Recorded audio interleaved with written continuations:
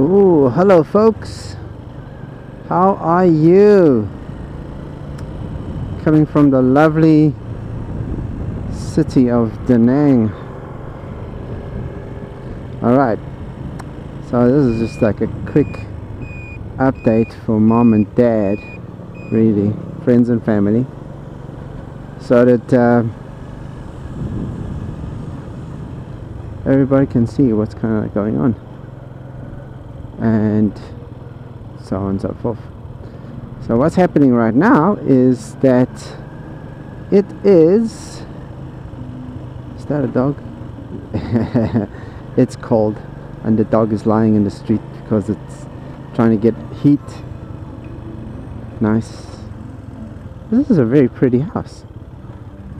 Checking this out, it's very nice. I like that. Anyway, so where we at? Okay, mom and dad, exactly what's happening right now is it is the end of the Vietnamese year. So it is Vietnamese New Year, i.e. Tet, and I'm pronouncing that totally wrong, but I'm sorry. Not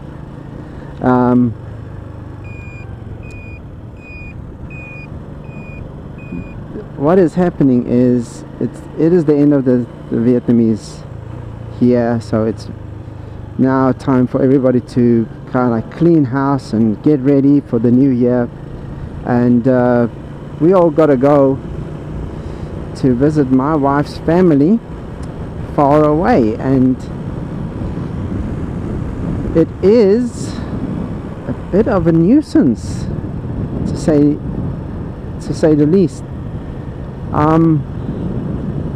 I kind of like this year I don't feel in the mood. I'm feeling like I had very high goals this year and I didn't achieve them, so I'm feeling very disappointed. I'm feeling very freaking distressed, distraught, and dismayed and depressed. Yeah, seriously depressed, because you know I had some very nice goals and I didn't achieve any of them. So now I have to go away and be with my wife's family, and it is difficult. Mentally it's difficult because I always got that feeling, you know, I'm a foreigner, they're expecting a lot from me, you know. They have ideas in their head about foreigners being rich and intelligent, and here I am, just like normal, like not, I wouldn't say dumb, but I'm not that intelligent, and I wouldn't say that I'm crazy poor, but not that rich. Anyway, so not yet. So that's the expectation of what I put on myself, I guess. So it's not really their fault, it's all about me and what I think they think about me. And number two is like physically, it's just, you know, I'm the biggest person in the house. Now in South Africa with my family, I'm very small, I'm really tiny. So being in a house and everything is made for people smaller than you, it is very annoying. And my heart goes out to all the tall people in my family who's been dealing with this for a long time. And then to that, as you can see, a lot of construction, and to that is also like I need to shave every day, and I've never ever seen my father-in-law or my brothers-in-law shave, ever. Not ever did I see them shave. So they don't do it so they don't have it's not easy to shave, right? They just don't have the means to do it easy. So that's something for me to always consider, and it puts pressure on me.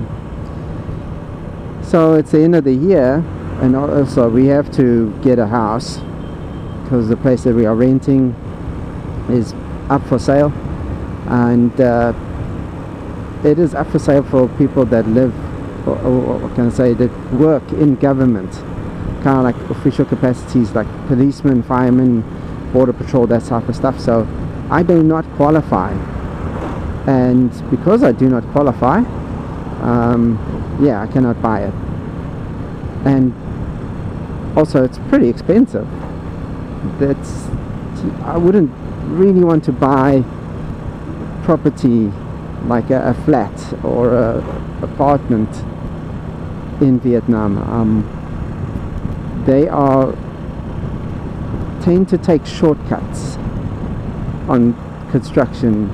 Well, they take shortcuts and they don't necessarily follow the rules when it comes to let's say the road traffic, for example. They do not follow the rules when it comes to road traffic or traffic rules and stuff like that. They kind of have this thing about the rules are not there to keep you safe. The rules are there for policemen to make money. So they really don't have an attitude of let's follow the rules, let's be like a homogeneous society and consider everybody's safety. So if I take that into account and just see how they culturally don't follow the rules and take shortcuts on the road, and I equate that to them building something, then I feel it's very possible that they would take shortcuts and in construction. And you have 1,000 people working on a big old tower like that, all taking like every day like a little shortcut here and there. It's all going to equate to a badly constructed building. So yeah, I would not buy it. I would buy something. I would buy a house. I would buy a plot of land and build on it a small little house. That would be fine. I would feel confident that they would last a long time. So yeah, just my opinion. I mean, I cannot say for sure, but I would be much more confident in buying a small house than actually buying something that's like a big construction, like a big old tower like that or something like that, because the feeling is that they would take like shortcuts quite regularly to kind of like get it done, and to the path of least resistance, as I would think if I see their behavior. So on the road, that's the comparison that I'm making. Very short term. They very short-sighted when it comes to stuff like that. So then also I would say that so that option is there. The option is there, and I would rent an apartment, but I don't think I would ever buy one.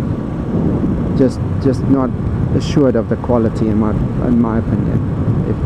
Of course, if they have the standards and inspections all logged and stuff, then it will be better. Alright, so now it is lovely though. What is that? Oh, Kawasaki. Anyway, so what else? The pressure about like moving. Oh yeah, it's a long trip. Going to visit my family is kind of like a long trip. We're gonna do it on my wife's motorbike because she's got a new Honda Vision, a very nice little motorbike. I wish that I had money to buy a scooter, right? A scooter. My wife doesn't have a motorbike, she has a scooter, a Honda Vision scooter.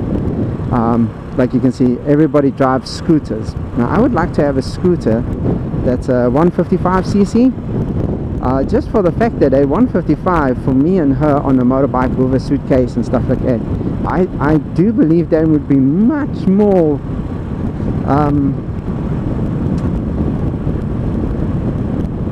conducive to a good drive, number one, and number two, I would think that driving 3 hours straight 200 kilometers on a 110cc motorbike with 2 people and some luggage would really be tough on that little engine. So I would like to have something that would be the 155 would obviously not be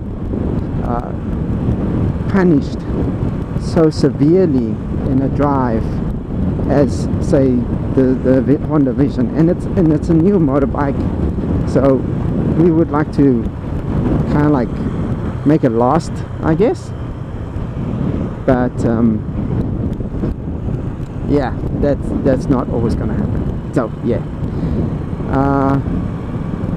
maybe if anybody wants to sponsor me for Honda, for Yamaha NVX, it's a great motorbike, and it's not that expensive at all, and I really would appreciate any donations and for your consideration. Anyway, so next, well, that's about that, I guess. The whole looking for a flat this time of the year, well, we could probably get a flat like really quickly, but it's like service apartments, and that means they have furniture, and furniture is something that I've got really plenty of. So I'm looking for an empty place to rent, and that seems to be a little bit more problematic, because we're looking for a place that's kind of like newish, right? That's got like certain standards, and obviously some space, a certain amount of space, because we've got so much staff. And yeah, we're trying to get the best price possible. We can get service apartments that are fully furnished, ready to rock, no problem. We can get that very easy in our price range, kind of. But to get an empty place, that's kind of like now something that needs to be needs to be sorted. So it's not so yeah, so that is where we at. I just want to say, like, I really miss my friends and my family. I haven't seen them in a long time, and I'm getting to the point, I don't miss South Africa, I don't miss the country as such, I miss the people. And there's certain things that, yes, that's just convenient, but I am surrounded by beautiful people, by beautiful things, and I am extremely happy and exceptionally blessed while I'm still here. I do feel an itch to move. I've been in Da Nang for quite a while, and I feel the itch to move. But we will see. I'm actually thinking about starting there's a business that I want to start, and I do believe like Da Nang is kind of like just the correct place to start it, because it's so central, and I know so many people that can actually help me do it. So yeah, that said, we will see about the business of bringing some pharmaceuticals in from Thailand, not Thailand, Taiwan.